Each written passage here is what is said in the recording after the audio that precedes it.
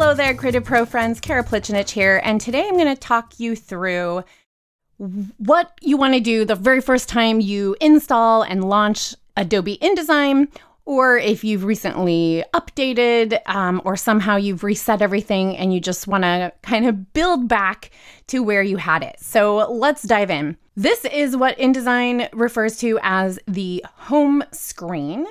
And to actually get into the application without opening a document, we just want to come up here and click this little InDesign icon. So here we can actually see our workspace even without a document open. And it's important that we do these settings and set all of these different preferences, etc., without any open documents. And that way the settings that we choose will stick and become the default for all new documents going forward. So it's not going to overwrite settings in existing documents, but it will become the default going forward. So we've got no documents open. And of course, it's also worth pointing out that everything I'm sharing with you today is my own personal preference. So my hope is that it gives you something to think about, but obviously you would choose the settings that you like for the way that you work. So we're going to be talking about setting our preferences, organizing the panels and the workspace to be the way we want, and addressing any pet peeves about other settings in InDesign that we might want to change. So let's start with our preferences. First thing we're going to do is open up our preferences dialog by pressing Command or Control K. So here on the left, we have the different categories of preferences. Here under General, I like to make sure that I don't see that home screen when I have no documents open. If you like the home screen, then you might want to leave this on. I choose to turn that off. Next, I'll come down here to Interface.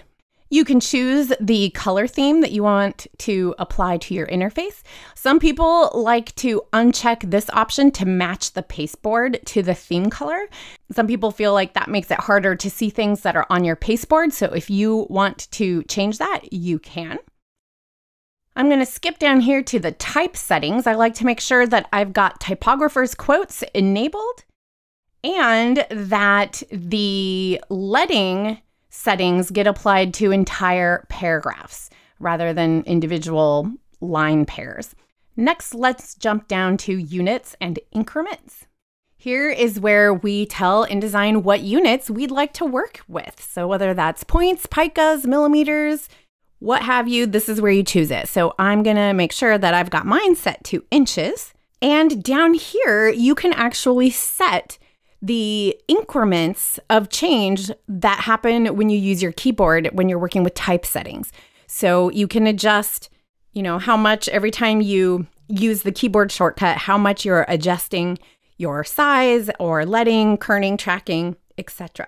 I'm gonna jump down here to display performance. And I want to make sure that my default view for all my graphics, etc., is set to high quality. Then I'm going to jump down here to file handling options. And if you want to see more or less recent file items displayed, either on that home screen or from the File Open Recent menu, this is where you can control that. So I think 10 sounds good. I'm going to leave that set and click OK. All right, so that is a look at some of the preferences that you might want to tweak. Next, let's talk about the panels and the workspace. So when you first launch InDesign, I believe it defaults to what it calls the Essentials workspace. So I'm going to reset. So here we have the Essentials workspace. So there's not a lot open here. So maybe you like this, but if you want to really customize your space, it can be helpful to start from the advanced workspace settings. So I'm going to go to Window, Workspace, and I'm going to choose Advanced. And then let me make sure that this is the default Advanced. Yeah, so here we go. So here we have some additional open panels. And from here, I'm just going to customize the way that I like to have stuff set up. So for example, the links panel, I'm going to drag this out and tuck it here along with stroke, swatches, libraries, and all of my styles. Some of these, like effects, I'm going to close. Gradient, I'm going to close. And layers, I'll drag out and below the Pages panel. There we are. And I'm going to pop them open. So I like to have my Pages panel and my Layers panel fully opened. And we can decide how, wide or narrow we want it to be. And then all of these little guys, where there's a lot more settings that I use all the time, I like to have these collapsed so I can pop them open when I need them, and then I can get them out of my way the rest of the time. So if I want to add something to this, I would go and I would get my glyphs panel, and I would tuck that over here as well.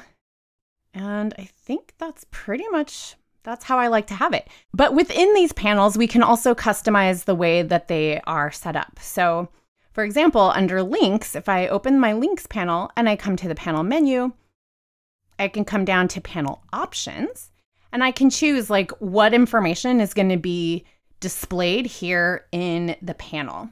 So obviously the things that you want to see might be different. So there's two columns here. We can view this data in the actual column, or down below in this sort of extended area. So basically, I want to be able to see the status of the link and the page number it's on and the effective PPI without opening this bottom panel. So I'm going to click OK. And now we can see that that's the data that would be displayed here for each link. And if I want that additional info, I can twirl this open as well. Let's talk about our swatches panel. So here, we see some colors in here. So what's nice is because we have no documents open, if we have brand colors, for your clients or companies, whatever we want to load so that it's just here all the time and you don't have to reload it every time you're creating a new document, you want to go ahead and do that now while you do not have any documents open, and then they'll just always be there for you. So you can come to the swatches panel menu and just choose load swatches, and then load them from wherever you've got them saved, or even from within another document. So these are the colors that I like to just keep here for basic purposes, I guess. And I'm going to drag this registration one all the way down so I don't accidentally click it when I am choosing one of these common swatches. Those same things can be applied to your paragraph, character, and object style. Object style panels. So if you have existing styles that you use over and over and over again, and you just want them here by default, now's the time to load them in while you do not have any documents open. And that way they will just be part of the default for every new document you create. So once we have our workspace set up the way we want, let's save it. So we'll go to Window, Workspace. We'll choose New Workspace and then give it a name. I already have a workspace named with my name. So when I click OK, it's going to ask me if I want to replace it, and I'm going to say yes. So now, no matter how much I mess up my workspace, I can always reset it back here from my workspace. I can always select it. And even if I mess it up, I can just reset it again at any time, and it will bring me back to this. So that's a look at setting up our preferences and our panels. Now I like to take care of my peeves, the things that make me so frustrated when I'm working in InDesign that I haven't set up the way I like. One of my biggest pet peeves is anytime I'm using the type tool and I end up with a funny font by mistake, I just want my default font to be something simple, like maybe League Gothic, maybe 10 points. So whatever settings we establish for the type tool with no documents open, that will become our default. Next on my list of pet peeves, under the View menu, I like to come down here to Extras to make sure that the content grabber is not on. But that's just me. You might love the content grabber. The next thing I like to do is adjust my object fit settings. So I'm going to go to Object, Fitting, Frame Fitting Options, and I like to have this set to fill frame proportionally, and I like to turn off Auto Fit. What are some of your favorite preferences or peeves that you just have to change before you can do anything else? Let me know in the comments below. And for more information and resources on all things InDesign and beyond, be sure to check out CreativePro.com. Well, I hope you enjoyed this video.